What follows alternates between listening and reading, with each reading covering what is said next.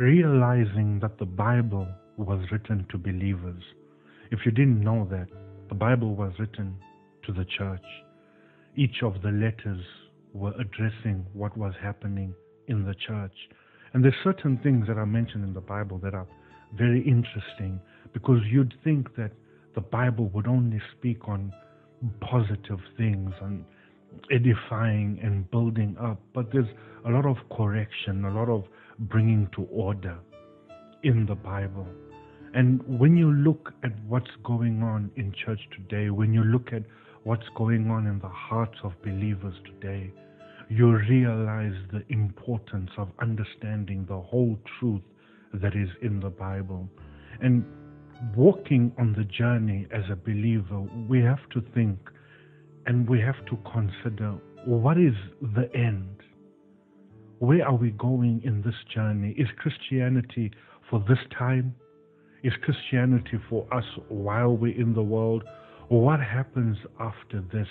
I know that people talk about heaven and hell, but do we truly believe in a heaven and in a hell? Do we understand the consequence of the life we live here on earth?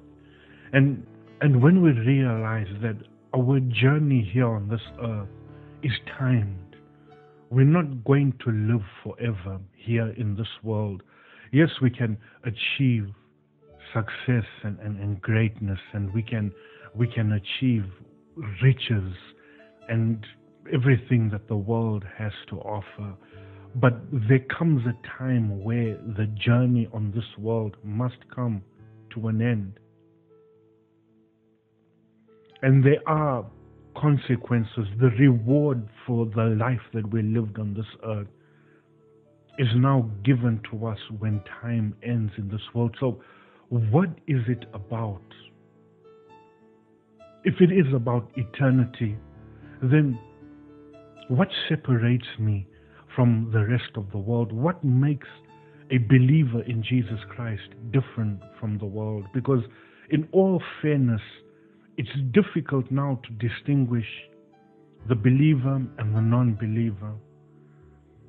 And one of the reasons for that is that there's a malware, a virus that has come into the church. Some of it has come over pulpits in the church, but a lot of it has come from the desires of the saints that are in the church. And we can blame whoever we want to blame for the way we are, but the reality of it is that you will give an account to God for your own life. And you're not going to be able to accuse or blame anybody except yourself. You will be judged for the way you lived and the way you are and the things you did. You will be judged. And how you live your life on this earth then determines whether you go to heaven or whether you go to hell. And I want you to know that heaven and hell are very real places.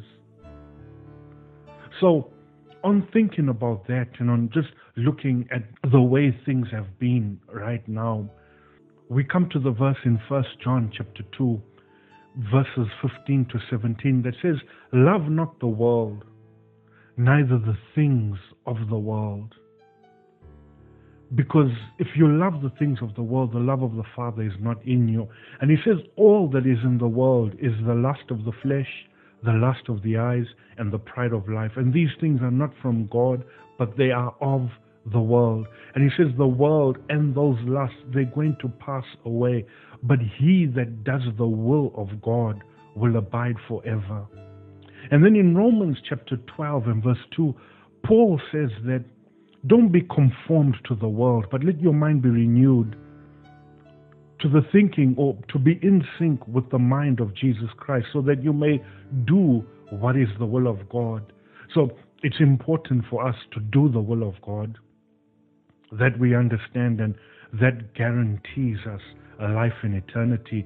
I mean, Jesus was here on the earth and he was constantly in the will of the Father, constantly said, "I'm about my Father's business." He told the disciples when he was, after he had spoken to the Samaritan woman, he said, "My meat is to do the will of him that sent me." So the first thing that I want to throw out there to you is, do you desire to do the will of God, because there's two things here that are fighting against each other. It's the world and the will of God. The world and the will of God, they are at contrast constantly. So, do you desire the will of God, or do you desire the things of the world and the world itself? Now, we know what the will of God is. That is to walk in obedience to the instruction and the will of God, which is recorded in the Bible. But what is the world? What world is he talking about there? The word used there for world is cosmos. It means the culture of the world, the government, the system of the world, the way the world works, the behavior of the world. Okay, so everything that is in the world. Now, I'm not talking about the earth.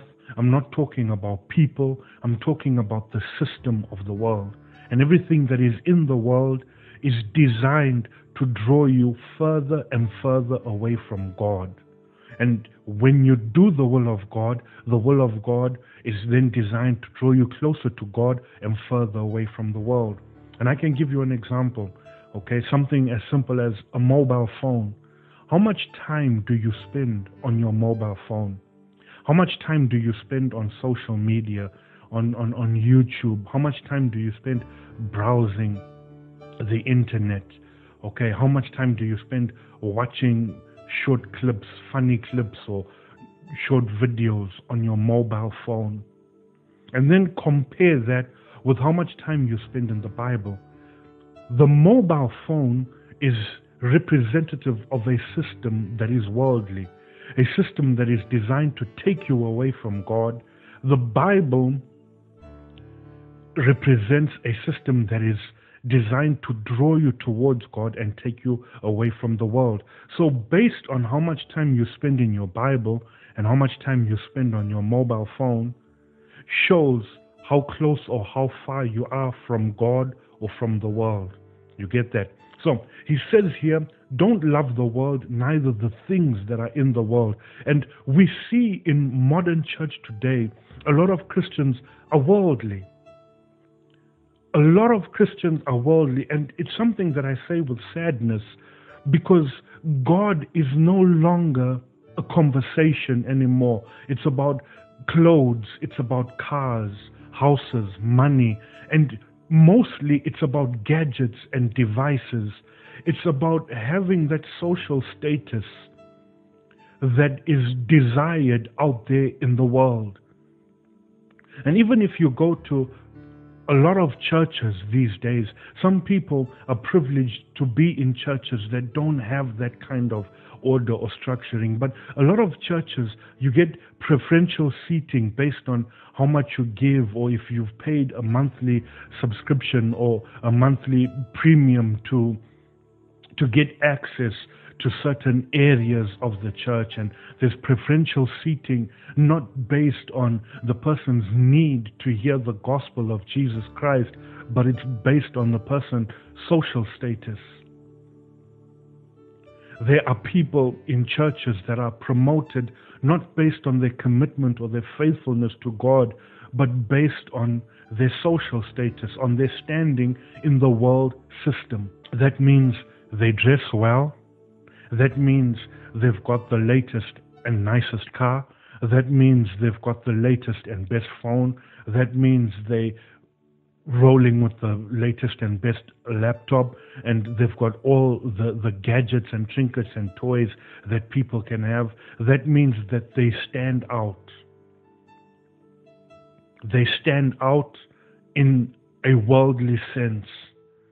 They're famous, they're successful, they're good looking, and so on and so forth. And they're put into positions in the church, not based on how faithful they are to God, not based on how much time they spend in prayer, how much time they spend in seeking God through His Word, not based on how much time they spend fasting, but it's based on how they fit into the order of the world. And that is sad. And you'll find that it's difficult for somebody who's committed to God, somebody who's serving God hard, who's praying, who's fasting, seeking after truth, seeking after God, who's humbled themselves before God, but works at a fast food restaurant as a cleaner in a fast food restaurant.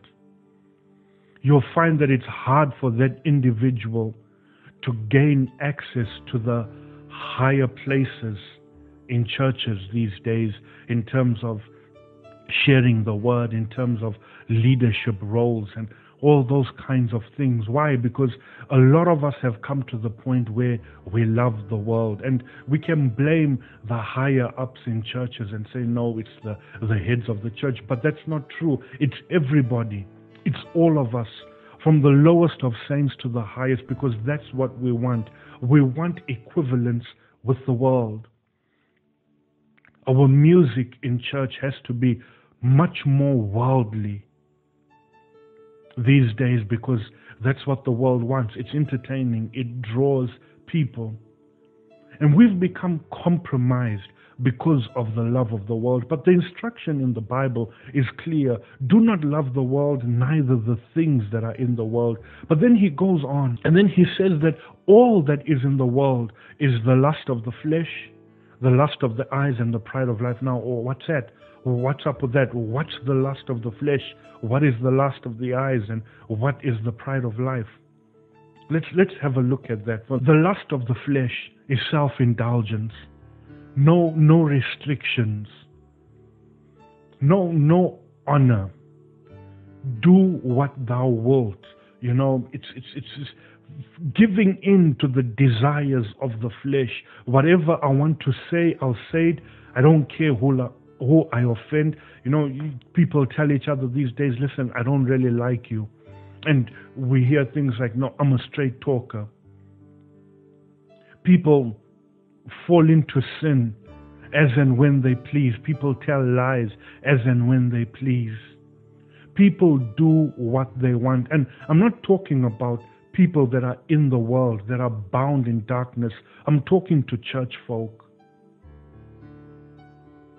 We do as we please. We're more focused on the flesh and the carnal nature than we are on the things of God. It's the lust of the flesh, greed and carnal desires, and we don't read the Bible, we don't pray, and we're sitting in front of television the whole day, in front of our devices the whole day. Is the lust of the flesh, giving in to the passions of the flesh, self-indulgence. The lust of the eyes is simply the desire for beautiful things, whatever the world deems as beautiful, not beautiful things as you behold them. Back in the day, there used to be a saying that beauty is in the eye of the beholder, but it's not that way anymore. These days, beauty is in the eye of what is trending. And people today, the lust of the eyes, beautiful things, it's cars, houses, men, women, anything that is beautiful according to the world system today is what people desire. Jewelry and all this, and this is to feed the lust of the flesh. So we're looking at things, and even if you look at advertisements, they mostly don't tell you about what the product does, but they show you how beautiful it is, and they speak about the design of the product. And then a lot of advertisements have beautiful people in them, and people that are practically naked in the videos, but it's to appeal to the lust of the eyes. And you look at what's trending in the world, and you want to fit into that. It's appealing to the lust of the eyes. And this brings us to the pride of life, self-righteousness, self-glory, wanting to be a part of what is trending, what is popular, wanting the high status. It's so important these days for people to have many likes and many comments, many subscribers and many followers. You hear people saying like, I've got 2,000 friends on Facebook. You hear people saying things like, my WhatsApp status, 400 people viewed my WhatsApp status yesterday. Those are the kind of things we live for. The pride of life. Those that consider themselves to be the higher ups, they belittle those they consider to be the lower downs. That is the pride of life, and we're boastful in the riches of the world. We no longer boast in Jesus Christ, but we boast in the riches of the world. People want to talk about the phone I got, the house I got, the car I got, the bank account I got, the clothes I wear. They cost this much and this much, and look at this. And we don't like people that don't prop us up and praise us. You know, we want people that want to exalt us and give us lofty titles and high titles. That is the pride of life. In a way, we become gods in this earth. Self-worship. Somebody that doesn't agree with you, they're out of your inner circle. Somebody that tries and corrects something that you're doing or say wrong, they're out of your inner circle. You're a higher up. What you say goes. You know everything. That is the pride of life. And I want you to notice something, that those three things, he says, come from the system of the world. In fact, he says that is all that is in the world. Those three things, the lust of the flesh, the lust of the eyes, and the pride of life. He says that is all that is in the world. And those things will pass away. And you must not love the world. Now, in Galatians chapter 1, verse 4, it talks about how Christ redeemed us from an evil world. There's something that I want you to understand about the world. If you look at when Satan came to tempt Jesus in Matthew chapter 4 and verse 8, he says to Christ, he says, if you bow down and worship me, I'll give you all the kingdoms of the world. And he showed him all the kingdoms of the world. So, first of all, we want to take note that the devil rules the kingdoms of the world. The systems that he has created out there. God does not rule the dark world. Satan does. And he offers it to Christ. Why? Because the world system, Christ had to bow to Satan in order for him to gain the world system, the world. Because the world system is anti-God. It's pledging allegiance to Satan. The world is evil. The world hates God. Jesus talks about how they will persecute you because they persecuted him, how they hate him because he exposes their evil deeds. The Bible is constantly talking about wicked men in the world system thriving, but the sad reality is that's the system we want.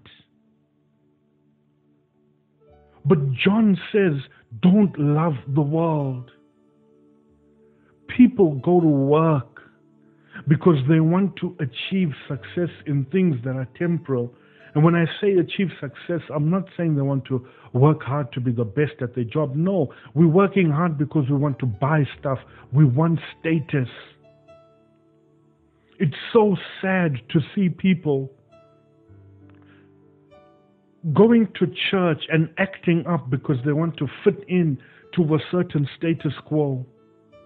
They want to fit in with a certain crowd. It's so sad to see church folk embarrassed by their friends and relatives that don't dress the way that everybody is dressing so that they fit in to the status quo. So you see your friend, you see your relative or somebody you know coming to greet you, and they're not dressed too well, and they've got a phone that is like 10 years old. And people are embarrassed by them because we love the world. We love the world. And we can sit back and we can point fingers at other people that do those things, but let's check ourselves. Because the world is perishing, the world is dying, the system of the world is dying, and God will bring his judgment on Satan, his kingdom, and his world. But those that do the will of God will live eternally. We've got to change our mentality. Remember, I said at the beginning of this, there's a war between the world and the will of God in your life. Are you doing the will of God?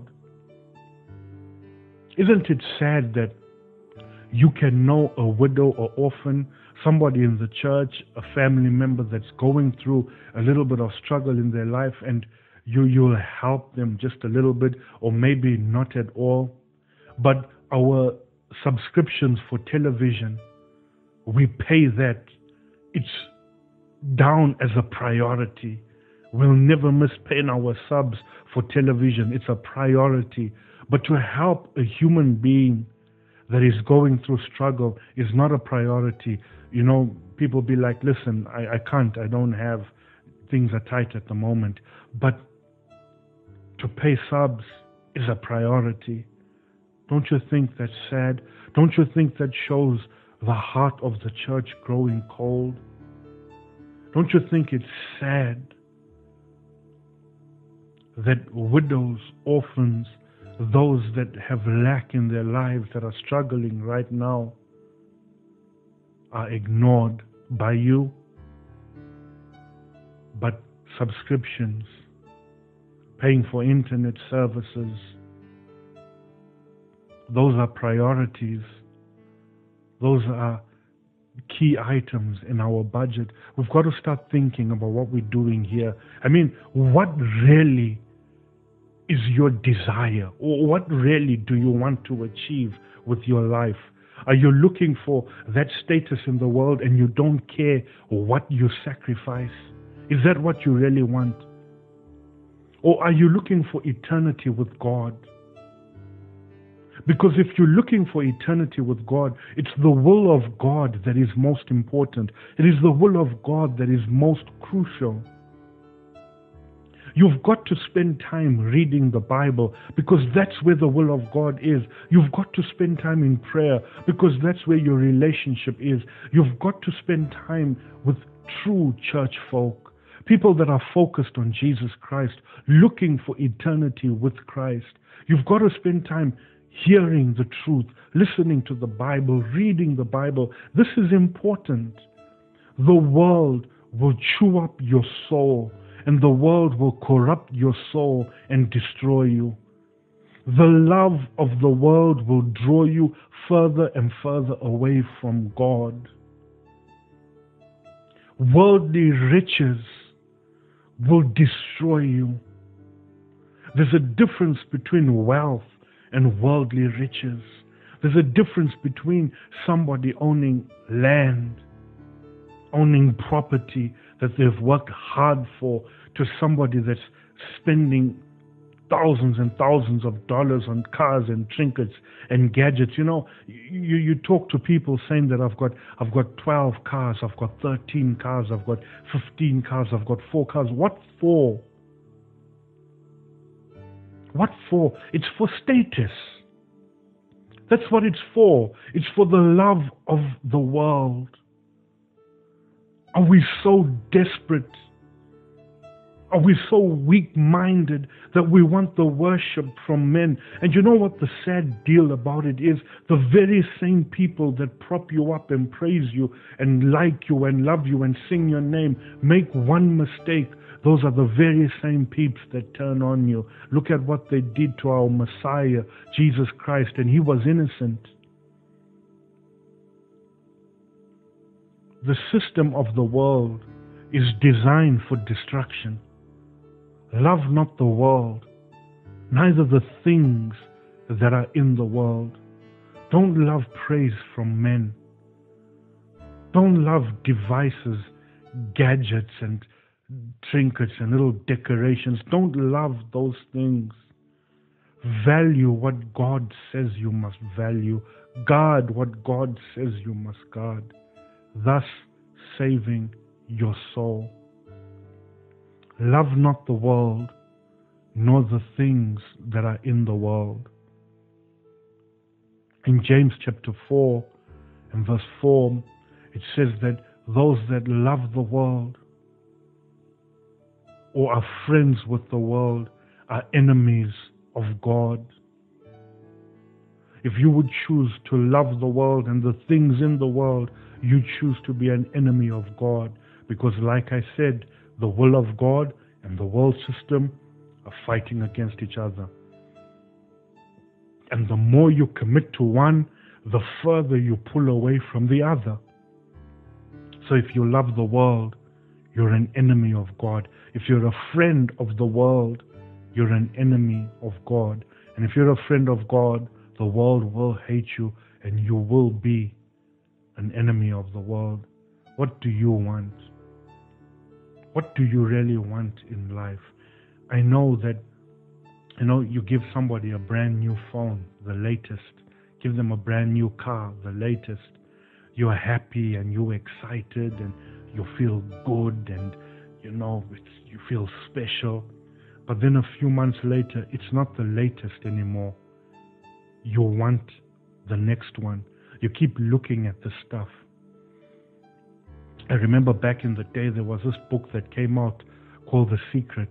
And The Secret said, when you want to achieve something, if you want something, what you've got to do is talk about it all the time, think about it all the time, focus your mind on it, get a picture, stuff that picture on the wall, look at it, meditate on it until you get it. You know what that is? That is the love of the world. Because do you know what you're supposed to be meditating on? The Word of God. But that's only if you love God. Only. If you don't love God, well then go ahead. Put your picture on the wall. Meditate on your house and your car and your suit, or put a picture of money on the wall and meditate on all the money you want. But if you say you love God, you're supposed to meditate on the Word of God. David did it. He told Joshua to do it, to constantly meditate and do the Word of God. And yes, a lot of the principles from The Secret were preached in churches.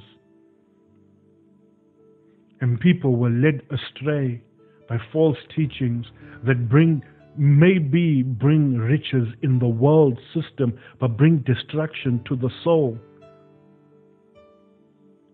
Meditating and desiring the things of this world bring destruction to the soul. Listen, if you get, you get, okay? If you've got a car, that's okay. You don't need to meditate on it and be overexcited because if you've got a house, that's good. If you've got a phone, that's good. If you've got money, that's good. If you've got smart clothes, that's okay. But they do not define you. You are defined by the Word and the will of God. Those things do not matter. Why do they not matter? Because they are temporal. We need to get that into our hearts. So, what will you choose? World or will of God? What are you after? What do you desire most? It's sad that a lot of people today will give up their soul for a phone, for a car, for money, for a pair of expensive shoes, expensive clothes. People will do that. They'll lie. They'll get involved in shady business because they want to meet that standard. That's terrible. Because Jesus Christ gave His life so that you can have eternity. He gave His life so you can have eternity. He expressed His love in a way that is humiliating because He exposed Himself absolutely, withholding nothing. And what do? We reject Him because we want some piece of material item to show status in a world that is dying. What will you choose? The world or the will of God? Because at the end of the day, it's really up to you. God bless you. Thank you for watching.